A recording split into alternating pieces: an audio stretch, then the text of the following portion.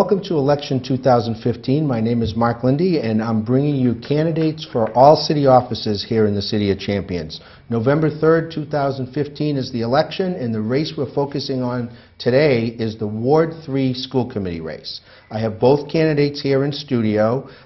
We have Mark D'Agostino and Blessing Rogers, who are both running for an open seat being vacated by Alicia Clark, who served one term. I'm going to start with Mark D'Agostino with an opening statement for 1 minute, and I will hit my little counter here, and I will tell you exactly when to go, Mark, and stopwatch, and you're up. Great. Thank you, Mark. I want to thank the staff at BCA for having us here today and hosting this debate. I also want to thank my family for their support during this campaign. Brockton Public Schools is an excellent school system, and it is full of great opportunities for our students. I want to work to make sure that those opportunities remain for future students like my son Evan. Being on the school committee is more than just going to meetings. It, in my opinion, should involve advocating for our kids, advocating for our schools. I've been doing that as a member of the Huntington School Improvement Council, and going to the State House to talk to our legislatures about Common Core and Park, as well as attending the forum at Bridgewater State to hear from parents and educators about this new assessment. I'd look forward to the opportunity to continue to be your advocate here in Brockton for Ward 3. Thank you. Okay, and next up is Blessing Rogers, and Blessing, you have 1 minute 5 seconds. My name is Blessing Rogers. I am an alumni of University of Massachusetts here in Boston. I majored in English and Mass Communication. I furthered my studies at University of Massachusetts, Dartmouth, with a JD degree in law. I further went to American International University, Washington College of Law in Washington, with a specialty in law, in international human rights and international business. I am presently the president of Hope for Children International here in Brockton. We service youths and we mentor youths that are at risk. Presently, actually, Hope for Children is in the process of building a school in one of our foreign locations. So working with youth and working with children I have not been a stranger, because I was in the classroom in Boston Public School for 8 years. So I'm looking forward to advocating for the children of Brockton. Okay, I'm going to go back and forth. We'll change it up, the order each time, just to make sure it's all fair. Sure. My first question is, your race, your school committee race, has not gotten as much attention in the local media. School committee is very important. It's for parents and children. I want you to tell us what unique qualifications you have to bring to the table to be on the Brockton School Committee. We'll go with Blessing first. Like I stated earlier, I am the president of Hope for Children, founder and president of Hope for Children International here in Brockton. I have been doing this work since 2007. I volunteered so many hours working with youths of Brockton that are at risk, mentoring them. Not only that, I also teach English as a second language to the parents of some of these students. So I have been in the system, apart from also being in the classroom in Boston Public School. So I'm very familiar with what goes on in the school and what goes on in the classrooms, and also working with children. So this is something that I do on a daily basis. At the end of the day, after the race, I'll still be working with children in the community. So I will be here regardless. Okay, same question to Mark. Unique qualifications you have to bring to the table as a potential member of the Brockton School Committee. Sure. I've been actively involved in the education issues that we're facing for a few years now, working with the group again that tried to and was successful in keeping a charter school out of Brockton. Also being involved in Common Core and Park and looking at those issues and working to advocate for Brockton and for our kids and what I think is right for us. So because I've had involvement in these issues already, also I've been engaged in community service for some time, working at the Y as a member of the board at the Central Branch. I actually chaired and launched a group called Togetherhood. That group was about community service, and we brought 2 service projects to the Huntington School. I've also been engaged with parents and educators as well, hearing from them and listening to them by being active in the PTOs and just having communication and dialogue, going to school committee meetings and so forth. So because I've already been involved and already been listening to parents and to educators, I think that I bring that to the table, that I've been active and actively involved, and I've built relationships. Okay. Just to further get into background, I know what you both said in your opening statements, and I'm a little bit familiar with both of the candidates, even though I live in Ward 1. Okay, I did my homework too. And I know Blessing has both a legal background and a nonprofit background, and I know Mark has an insurance background. So I would like to know, to go forward on the question that I just asked, how would those backgrounds that you have aid being a member of the Brockton School Committee? Again, different backgrounds, everybody has different skills to bring to the table, so I'll start with Mark on that one first. Sure. As a business owner, I have to manage employees and create and manage a budget and make sure we stay within that budget and be able to edit that as we go through the year and as things come up, and be able to think on my feet. And I think that will be, all of those are skills that I can bring to the school committee. Also, negotiating with insurers and getting in between insurers and clients sometimes to help them solve differences that they might have as well. I was hired as an instructor with the Massachusetts Association of Insurance Agents, and actually teach a class to help folks who want to get their insurance license prepare for the state exam. And I think all of those experiences give me, will be beneficial on the school committee and help give me the managerial type skills that a school committee member is going to need. Okay, thank you. Blessing? As somebody that has a legal background, I'm very familiar with advocacy. And this is something that I have done both on national level and international level. So I am going to bring to the school committee advocacy skill, which is what I think the school committee really need at this point, because there are so many issues that need to be taken to the next level, perhaps the state and federal. And that I have the skill, I have the background for it. As an administrator for a nonprofit organization, I work with budget, working with kids. I do conflict and resolution with them all the time, and I know how to work with these kids. I know how to be a good listener, and due to my advocacy skills and human rights background, I believe that I am going to be an excellent contribution to what the Brockton School needs right now, and the community also needs, because Brockton community needs a diverse school committee, and therefore not only my background fits in every aspect of that. Okay, let's talk a little bit about diversity. Blessing brought it up. It was one of my questions coming up anyway. Mm-hmm. There have been recent, I don't know if I want to use the word allegations, but there's been discussion about people not being treated fairly in the Brockton Public Schools. From what I can gather, the school committee have all adamantly denied, the members of the current school committee have denied that there's any kind of discriminatory practices or problems. Do you feel that that's the case or isn't the case? What have you done for research into that topic? Start with Mark. Sure.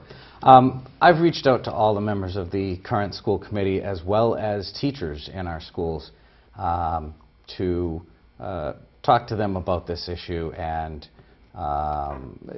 as you said, Mark, the school committee members I've talked to deny that there is any discrimination happening.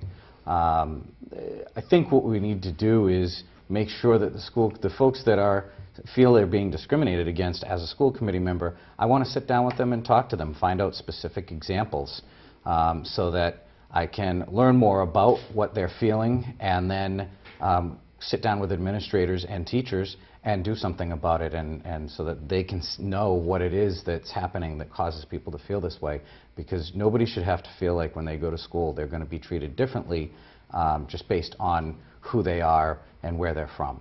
That's not acceptable, and you know, I will look into that further when I'm on the school committee to make sure it's not happening. Okay, Blessing, same question about anything to do with what you've heard in recent months, almost a year, about any kind of practices in the school system that some parents do not feel that they're being treated fairly. Well, first of all, I believe that education is a fundamental right. And our children are our greatest natural resource that we have. And if we are to send them to school, to an environment where we put them into the care of people that are supposed to be protecting them, and they are not doing so, then we have the issues to look at. I have, as you said, I have heard people, I've talked to children, I've talked to youths who said, yes, that is in existence. And that is why, I believe sometime last year, there was a walkout at Brockton Public High, that they are being treated differently and unfairly in terms of punishment. And my question to them is, you cannot get punished if you did not do anything. However, if that is happening in an institution where we give people the trust of our children, then it needs to be looked into. And not only by speculation, I think that further investigation needs to take place. These children need to be pulled aside one by one and investigate to find out the truth behind it. Because again, where you're expecting the truth to come from, it will not come from there. The students who are making the claim are the ones that we need to call one by one and ask them, is this happening to you? Find out which students this has happened to. Therefore, I think that further investigation needs to go on to find out what's going on. Okay, this is an important topic, and like I said, it's been talked about. Open session, I doubt executive session, because executive session law is very specific.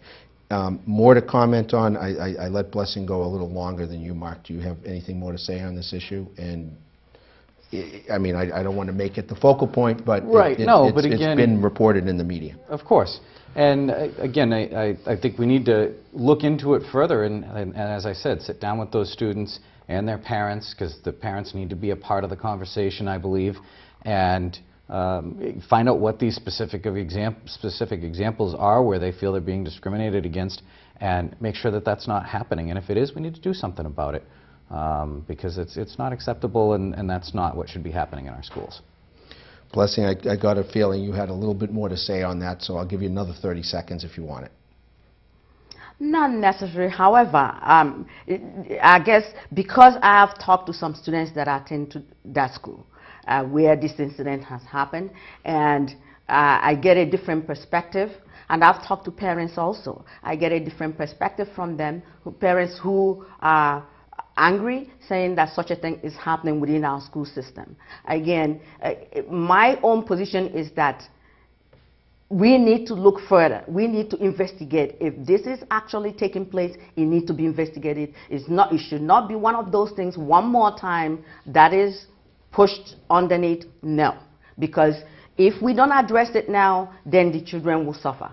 We need to investigate it. Okay, I'm going to move on and talk about budgets. Okay, resources in the city budget have been scarce. Most of the school budget comes from the Commonwealth of Massachusetts, and there's federal funding. Every year, the teacher's contract says that teachers have to be notified by the 15th of May to be laid off, okay, by their union contract. There were a lot of layoffs this year. Some of them were brought back in previous years. A lot of them were brought back, if not all of them. It seems to have gotten worse. What would be your budgetary priorities, and how would you tackle the school budget? I heard Blessing talk about her budget as a nonprofit, and Mark talk about his budget as a for-profit in an insurance agency. I'll start with Blessing on that question first. Budget priorities and your skills bringing to the table on a budget specifically. Of course, with budget priority, I think teachers are important, very important, because if you have a classroom full of students with no teacher, then there's no reason for them to be there. Therefore, we have to find a way to allocate more money to make sure that we have enough teachers to teach the students. And not only teachers, we have to bring in paraprofessionals to help these teachers in the classroom, because at present, the number of children that we have in the classroom and having one teacher is just not enough. However, bringing also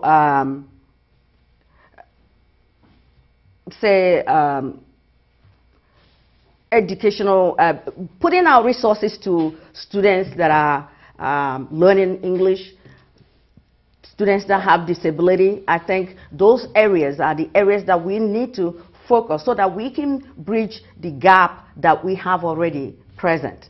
You know, so I think those are the areas that I will kind of like focus on. Thank you. Mark, same question about budget, your experience with budgets, budget priorities, and how you would handle it as one of an 8-member school committee. Sure. We need to make the classroom our budget priority. That's what we're there for.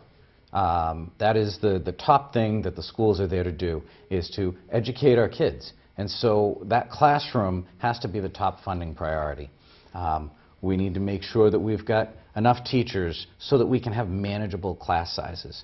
We are fortunate in Brockton to have amazing teachers, but if we cram too many kids into those classrooms, they're not going to be as effective as I know they want to be and can be. There's only so many kids that one teacher can handle. One way is to bring back more paras. I think we need to bring back those teaching positions and find other things to look at. This also ties into two other issues too. And talking about, I know that they're looking at the Chapter 70 formula. I know that the school committee is currently, or the city is currently contemplating a lawsuit against the state because of that. And I think we need to pursue that because we're not, there are factors that should be in that Chapter 70 funding formula that are not there, that affect Brockton and our ability to properly staff and educate the kids that we have in this city. Also, implementation of park, again, a big expense for the city that was an unfunded mandate that we just had to find money for. Okay, I'm going to go to the Chapter 70 funding. There is, it all started in Brockton. The Education Reform Act of 1993 started out, I think it was Webby versus Board of Education, went to McDuffie, turned into Hancock. The city is contemplating a lawsuit, okay? Again, two different candidates with two different backgrounds, legal background, insurance and financial background. How important do you think it is to take a look at that funding formula and revise it? There are those of us, I'm a school committee member for the vocational school, that think if you tinker too much with the educational formula, it might end up favoring the towns versus the city. Right now, Brockton does get a lot of resources through the education funding formula. So since you brought it up, Mark, I'm going to let you tackle it first. Okay.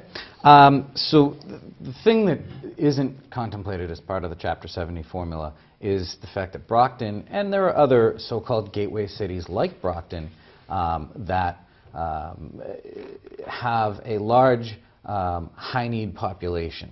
And we need to, and then there are other communities that don't have that.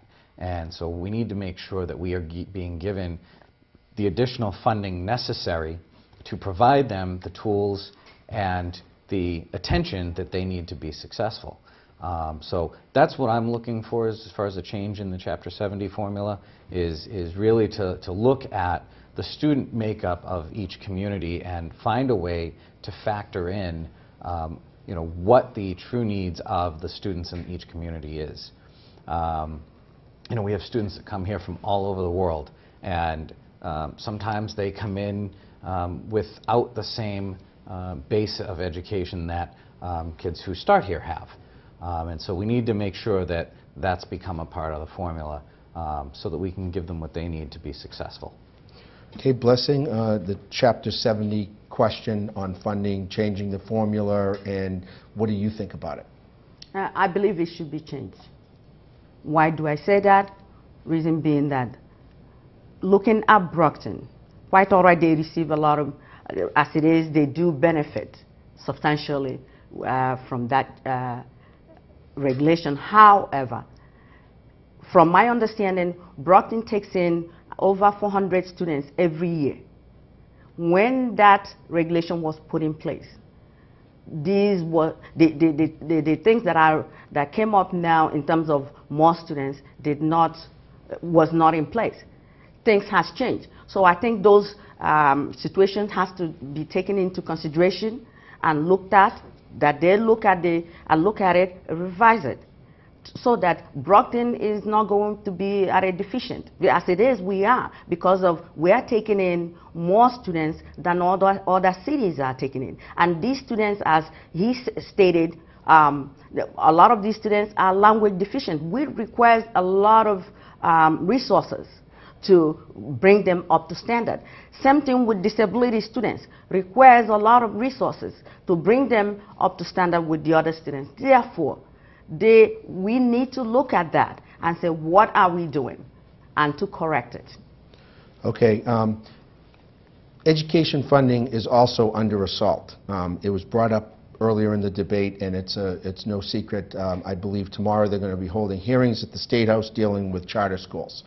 Governor Baker is a fan of charter schools, and he wants to take the cap off the charter. There may be a ballot question.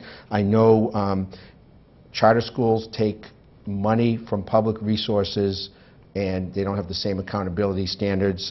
Little bias here, but I want to know what the two of you both think about charter school and how much you would fight if Brockton comes under attack again for a charter school, or maybe it's possible you might be in favor of it. So I'll start with Blessing. Well, first of all, I do believe that the good thing about America is that you have option to do a lot of things, and education is one of them. I think that a parent has an option to send their child where they want to send their child, whether private school, charter school, public school. However, my take on charter school is basically that regardless of what the parent decides to do, that we should not use the funding for public schools and fund charter school. Because public school, they're already suffering. We don't have enough money in public school to educate these children. And what happens with charter school and public school is that the crops of the students in the public school are taken, now placed in, they all go to charter school. Now, who is left here? The ones that are left in the public school now requires a lot of resources, which also include finances to deal with. Therefore, I do not approve it. I think a parent has option, however, not with the public school money. Okay, thank you. We're going to try, I think I have about 5 minutes left, and I want to give you guys enough time for closing statements at the end.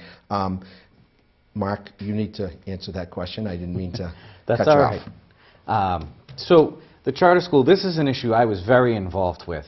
It's one thing to not be for it, but I actually stood up and fought against the last charter school that was proposed for Brockton. I will continue to fight a charter school that endangers the education of this city. It's not something that I will be standing on the sidelines ever. You will see me actively and loudly fighting against that always. There are a few reasons for that. There's the funding issue. We have a tight budget. We're strapped as it is, and you want to take $10 million away and divert it to a charter school. The other issue ties into the funding. It's public money going to a charter school that won't have scrutiny by the school committee. Charter schools are not subject to the local school committee. So they're going to get tax dollars and have no accountability to elected officials, and in my mind that means there's no accountability to those taxpayers that are paying that money. Also, a lot of these charter schools are very much for-profit businesses. There's actually one company out there, Entertainment Properties Trust. They were interviewed by the Washington Post, and they talked about how charters are an addition to your portfolio. And I just don't believe that my son's education should be a part of someone's portfolio. Okay, we're getting close to the end. Believe it or not, a half an hour flies. We probably could have done an hour, but I got a whole bunch of these to get in today. Last question is, the standards have changed over the years. There's MCAS, there's PARC, there's Common Core. Clear position from both of you, and we're going to just do a minute, a strict minute. So we're going to do a cut, or I'm going to ring a bell. Okay, Blessing, your position on standardized testing and where Brockton should fit into that equation. How's that? Well, standardized testing, I don't see anything wrong with it, because if you're a teacher, you have to have a means of measuring what you're teaching the students. Therefore, you still have to do testing at some point to understand what you're doing. MCAS is a good test. However, MCAS was designed to know what the students what they can do after high school. So as it is right now, MCAS is not preparing students for higher education, which is where PAC comes in. So I think that a system like PAC is a good proposition, in that PAC now at least readies the students for higher education. And not only that, students can actually get into learning more than what they are doing now with the MCAS. Thank you. Mark? Sure. So I think that we do way too much testing. We need to measure student achievement so that we can see, what our kids are learning and what they're not learning, and that information helps teachers better do their job. However, Massachusetts was a leader in the country in education with the MCAS test and the corresponding curriculum. The PARC assessment is not working. There have been all kinds of issues with it. And the corresponding curriculum, Common Core, I don't think it makes anybody college and career ready. I would encourage people to go and just put on YouTube and search for Common Core math and see some of the examples and see what you think. I just think it makes no sense whatsoever. So I think we need to have a moratorium, which is a bill before the state, but I am not in favor of PARC or Common Core at this time. I'm going to do an opening closing. I'm just reversing the order. Mark was first, Blessing was second in the open, so I'm going to have Blessing go first for 1 minute and Mark then conclude for 1 minute. Blessing. As I stated earlier, I bring to Boston Public School advocacy. I bring to it volunteerism, which I have done for so long. I believe that we need to bridge the gap of the students that we have in our school. And that gap is the gap between the poor students, between the students that are learning language, between the students that have disability. We need to bridge that gap. We need to also be inclusive. What do I mean by inclusive? Is that we need to include all the students in the same class and provide more resources for them to perform. Therefore, if you vote for me, you are getting not just somebody who has the educational background. I have the background in the classroom with children. I'm presently working with children. And I have the background to negotiate all together and bring to people, both students, parents, and teachers together for a better good. Mark, 1:15. Go. Great, thank you. Again, I want to thank BCA for hosting this debate and coming in on a holiday. I've already been an advocate for Brockton and its schools and students. I've been engaged and involved with our schools, and I've advocated on some key issues, standing up against the charter school, going to the State House and talking with our legislatures about Common Core and PARC. being a part of the Huntington School Improvement Council for a year and just being involved in the community. I'll continue to be that advocate. It's more than just going to school committee meetings. You need to be willing to step out of those meetings and step out of Brockton sometimes and go and be engaged and involved in these other big picture issues too, because they all affect what happens here in Brockton. So if I can have your vote on November 3rd, I will continue to advocate for the city of Brockton and its kids. Thank you both. You're watching Brockton Community Access. Stay tuned for more election coverage and learn and be educated about the candidates, but most of all, vote. Thanks for joining us.